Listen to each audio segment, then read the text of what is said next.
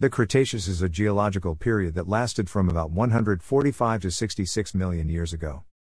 It is the third and final period of the Mesozoic Era, as well as the longest. At around 79 million years, it is the longest geological period of the entire Phanerozoic. The name is derived from the Latin kreta, chalk, which is abundant in the latter half of the period. It is usually abbreviated K, for its German translation Kreide. The Cretaceous was a period with a relatively warm climate, resulting in high eustatic sea levels that created numerous shallow inland seas. These oceans and seas were populated with now extinct marine reptiles, ammonites, and rudists, while dinosaurs continued to dominate on land. The world was ice-free, and forests extended to the poles. During this time, new groups of mammals and birds appeared. During the early Cretaceous, flowering plants appeared and began to rapidly diversify, becoming the dominant group of plants across the Earth by the end of the Cretaceous. Coincident with the decline and extinction of previously widespread gymnosperm groups. The Cretaceous ended with the Cretaceous-Paleogene extinction event, a large mass extinction in which many groups, including non-avian dinosaurs, pterosaurs, and large marine reptiles, died out. The end of the Cretaceous is defined by the abrupt Cretaceous-Paleogene boundary, a geologic signature associated with the mass extinction that lies between the Mesozoic and Cenozoic eras. The Cretaceous as a separate period was first defined by Belgian geologist Jean Domalius Talloy in 1822 as the terrain krə'TAY-shəs, using strata in the Paris Basin and named for the extensive beds of chalk found in the Upper Cretaceous of Western Europe. The name Cretaceous was derived from Latin kreta, meaning chalk. The twofold division of the Cretaceous was implemented by Conover and Phillips in 1822.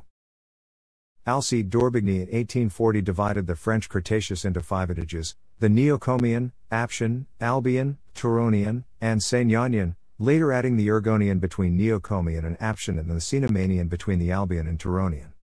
The Cretaceous is divided into early and late Cretaceous epochs, or lower and upper Cretaceous series. In older literature, the Cretaceous is sometimes divided into 3 series, Neocomian, Gallic and Senionian. A subdivision in 12 stages, all originating from European stratigraphy, is now used worldwide. In many parts of the world, alternative local subdivisions are still in use. From youngest to oldest, the subdivisions of the Cretaceous period are: the impact of a meteorite or comet is today widely accepted as the main reason for the Cretaceous-Paleogene extinction event.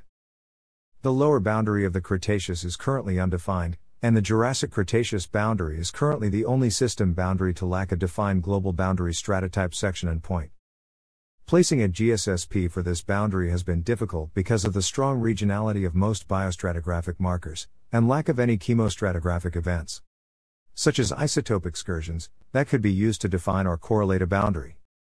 Calpionellids, an enigmatic group of planktonic protists with urn-shaped calcitic tests briefly abundant during the latest Jurassic to earliest Cretaceous, have been suggested to represent the most promising candidates for fixing the Jurassic-Cretaceous boundary in particular.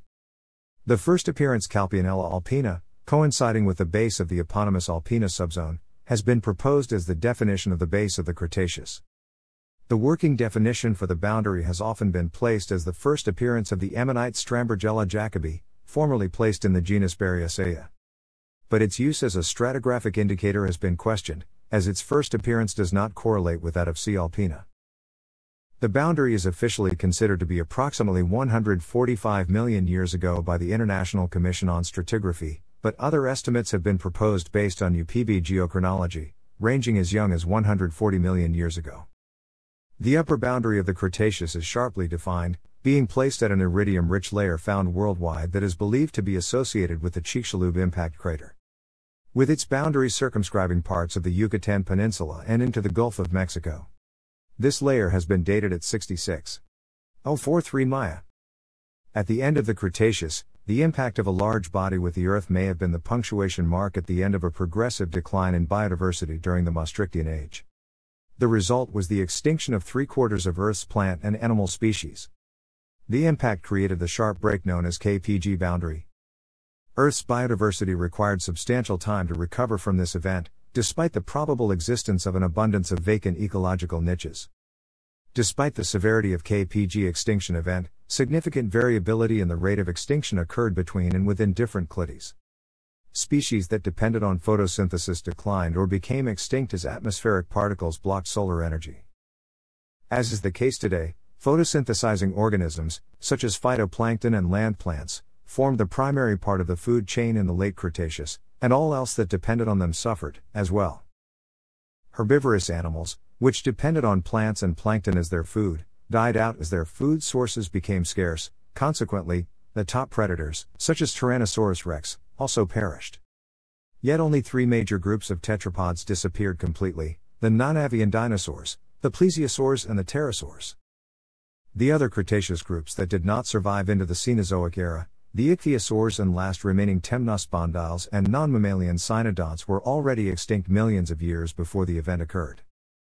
Coccolithophorids and mollusks, including ammonites, rudists, freshwater snails, and mussels, as well as organisms whose food chain included these shell builders, became extinct or suffered heavy losses. For example, ammonites are thought to have been the principal food of mosasaurs, a group of giant marine reptiles that became extinct at the boundary. Omnivores, insectivores, and carrion eaters survived the extinction event, perhaps because of the increased availability of their food sources. At the end of the Cretaceous, there seemed to have been no purely herbivorous or carnivorous mammals. Mammals and birds that survived the extinction fed on insects, larvae, worms, and snails, which in turn fed on dead plant and animal matter. Scientists theorize that these organisms survived the collapse of plant-based food chains because they fed on detritus.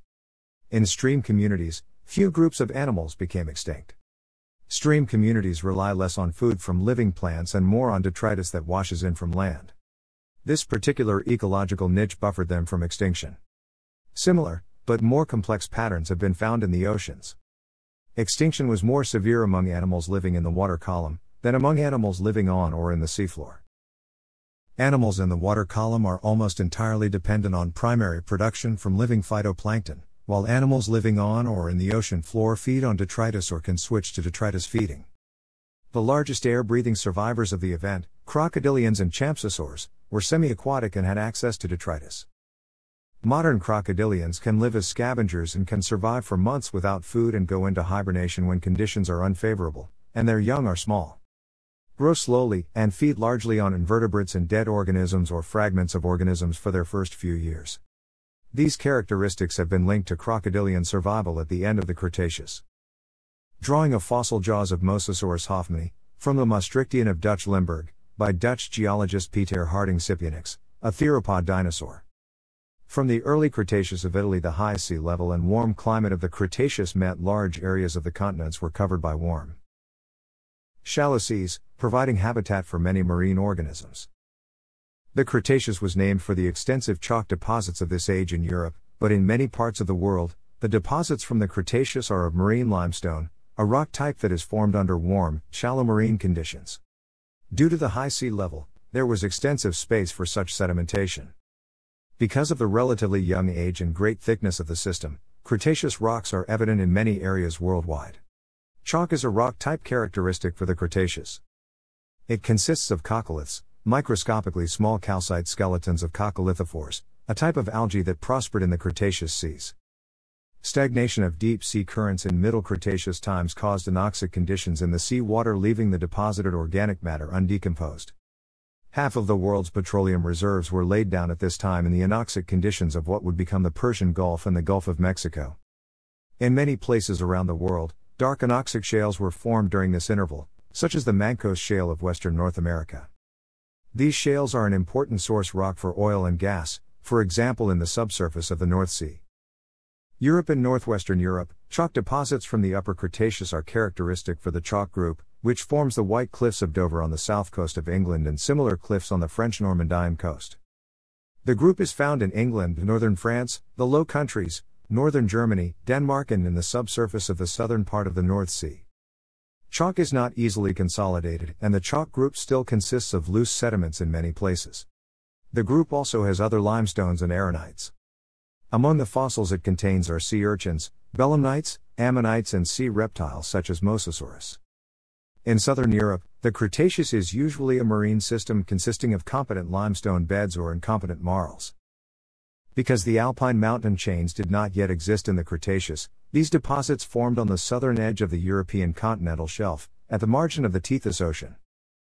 North America. Map of North America during the late Cretaceous. During the Cretaceous, the present North American continent was isolated from the other continents.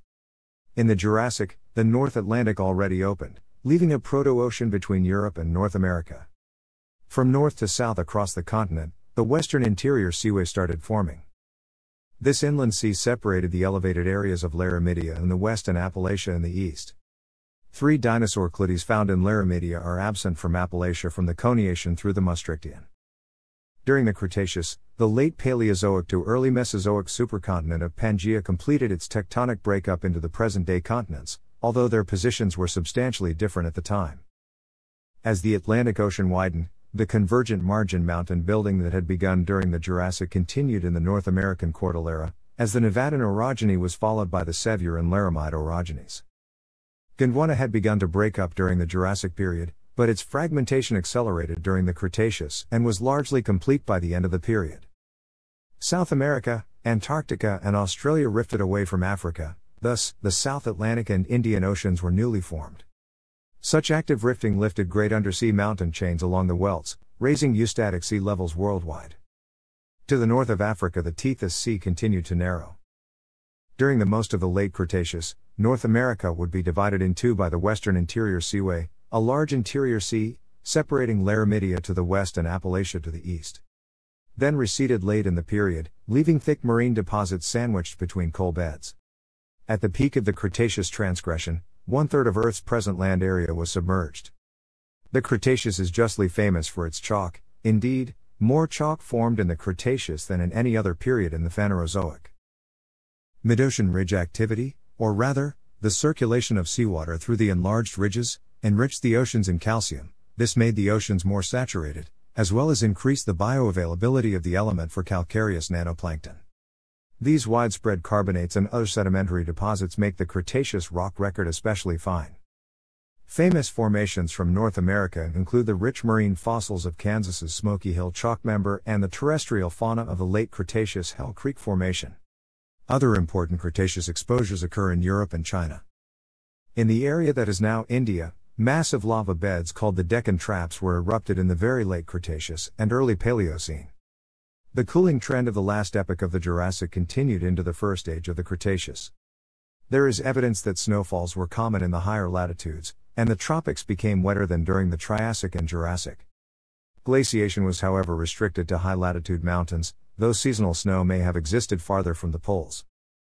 Rafting by ice of stones into marine environments occurred during much of the Cretaceous, but evidence of deposition directly from glaciers is limited to the early Cretaceous of the Eromanga Basin in southern Australia. A computer-simulated model of surface conditions in Middle Cretaceous, 100 Maya, displaying the approximate shoreline and calculated isotherms after the end of the first stage. However, temperatures increased again, and these conditions were almost constant until the end of the period. The warming may have been due to intense volcanic activity which produced large quantities of carbon dioxide. Between 70 and 69 Ma and 66 to 65 Ma, isotopic ratios indicate elevated atmospheric CO2 pressures with levels of 1000 to 1400 ppmv and mean annual temperatures in West Texas between 21 and 23 degrees Celsius. Atmospheric CO2 and temperature relations indicate a doubling of peak O2 was accompanied by a 0.6 degrees Celsius increase in temperature. The production of large quantities of magma, variously attributed to mantle plumes or to extensional tectonics, further pushed sea levels up, so that large areas of the continental crust were covered with shallow seas. The Tethys Sea connecting the tropical oceans east to west also helped to warm the global climate. Warm-adapted plant fossils are known from localities as far north as Alaska and Greenland, while dinosaur fossils have been found within 15 degrees of the Cretaceous South Pole.